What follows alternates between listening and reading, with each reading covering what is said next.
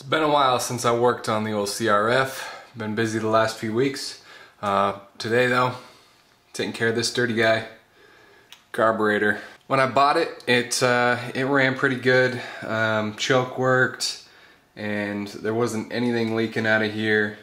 So it is an 08. Thing looks pretty dirty. You know, who knows if it's been cleaned or not. But best results, we're gonna tear this thing apart. Hopefully there's no damaged seals or O-rings or anything, and we can just put it back together and don't have to order any parts. First thing I'm gonna do though is clean this thing up because it is grimy. So forgive me if I don't say the right name of something or don't know what something's called. I'm by no means a professional. All I know is that I can take apart a carb and put it back together. First thing, float ball access nut. Take that little guy off. Sometimes you can see crap down in there. There's really nothing in there for me. And then next, this screw right here holds on the idle adjustment screw. And then all the screws that hold the bowl. Maybe 4 of them here. And then carefully pull your bowl off here. Well, it looks actually fairly clean down at the bottom. So I'm gonna set this guy to the side and then take apart our little accelerator pump here. This little spring's gonna be sitting right in there. And then 2 important things that you need to pay attention to is, see how this little O-ring here popped off? That actually sits down in there. Whoop. And then the O-ring that goes in this one actually stuck to that part there, so just make sure those are in their corresponding spots. Alright, then with this little diaphragm here, I'm gonna pop that out. Just make sure that it's not cracked or there's any holes or anything. So from here I'm going to toss the plug back on there, and then we're going to get a good amount of cleaner in here. So after you've sprayed a little cleaner in there, got most everything cleaned out, then just rinse it with some parts cleaner. And then I'm going to run out to the shed, just blow out some of these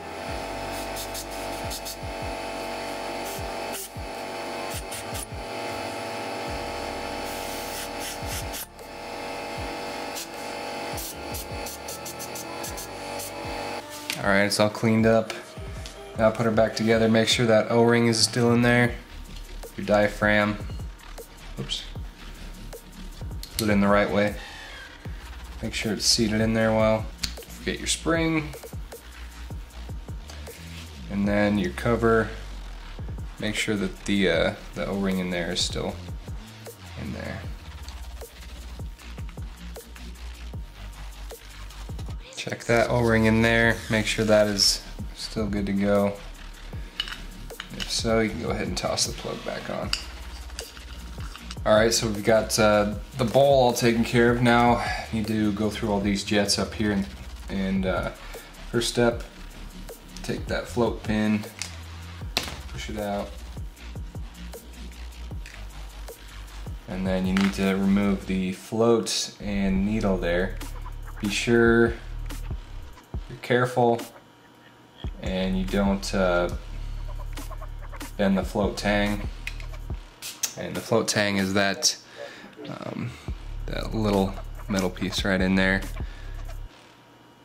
and it bends pretty easy.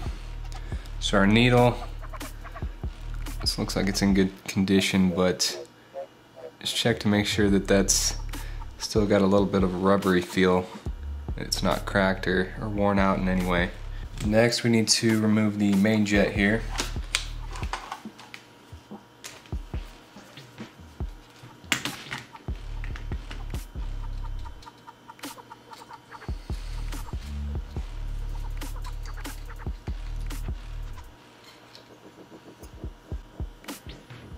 And then directly below that, the slow jet. Remove that.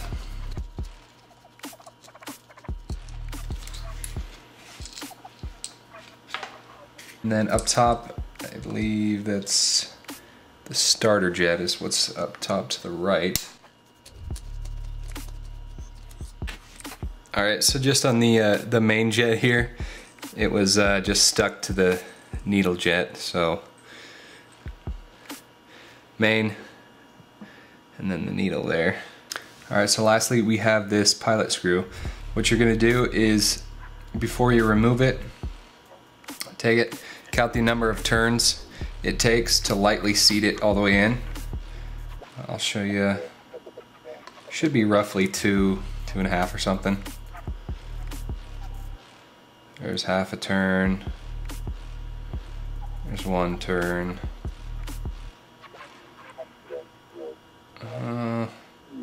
That's like 1 1/4, barely. I'm just gonna write that down just in case. Go ahead and screw that all the way out. And then with this, there should be, let's see, there should be a spring,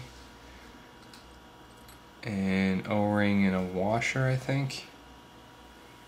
And it looks like we got spring.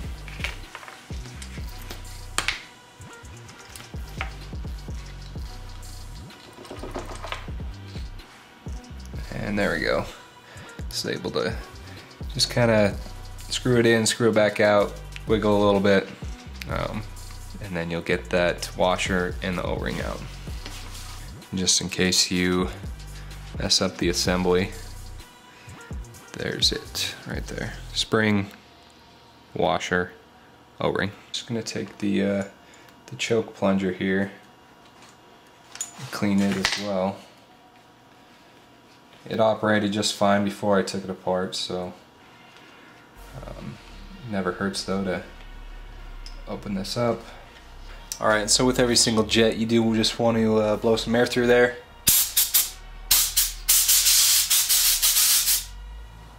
Make sure everyone is cleared out.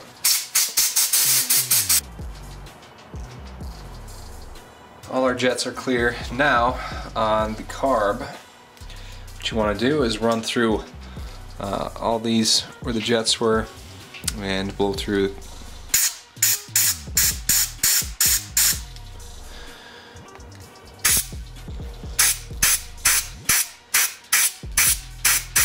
But with that, you also want to run through the hot start and choke as well. Clear that out. So first off, go ahead and put the choke plunger back in there.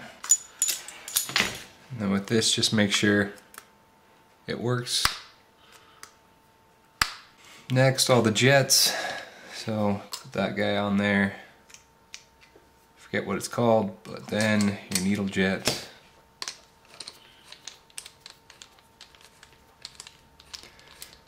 Tighten that down, and with all these jets, make sure just not to over tighten anything.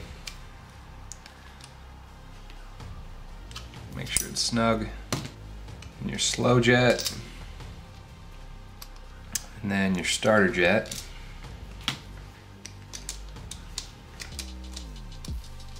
And then your main jet on here. So next, the old pilot jets. Make sure you got all your hardware on there. Spring, washer, O-ring, oops, wrong hole there. And screw that all the way in. Back to where it's, firmly seated there. And then however many turns you counted before when you took it out, I think I'm just gonna go 1.5. Call it good there. Then you've got your float and needle here. Go ahead, grab your needle, set on the tang there, just like that.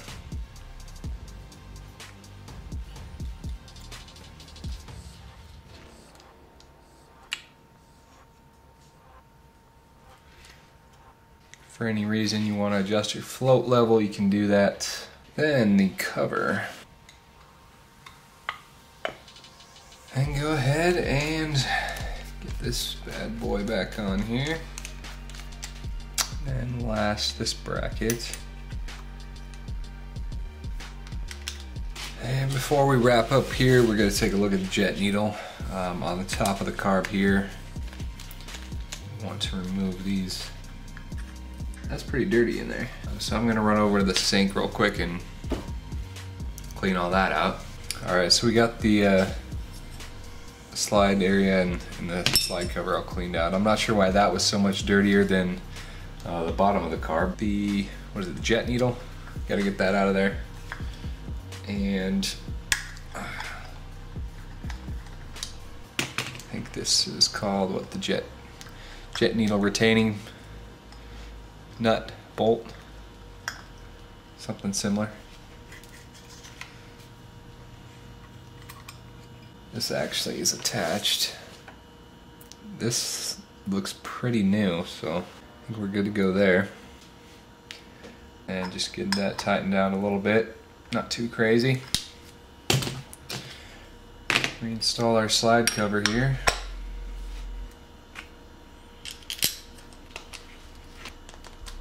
And that is ready to go back on the bike. Hopefully cleaning out the top there makes the run just a little bit better. And we'll have to maybe mess around with the pilot jet there. Everything's cleaned out now, so all that really can do is help. We'll have to wait and see when we put it back on the bike and make any adjustments. So just the carb cleaning is all I got for today. There's my motorcycle as of now. All these are cleaned up, all these parts here. And then I've got all my plastics cleaned up. Bucket of parts there. I've just kind of been slowly cleaning parts here and there just because I haven't had a whole lot of time.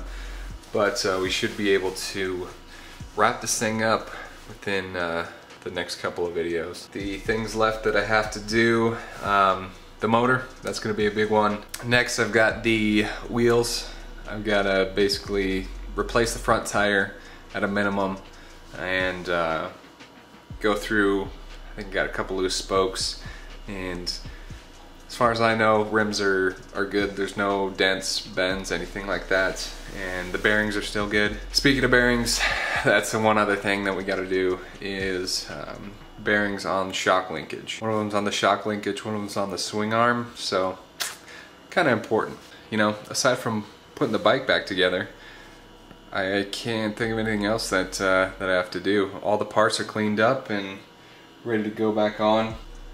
So before long we should have this bike running great, looking even better.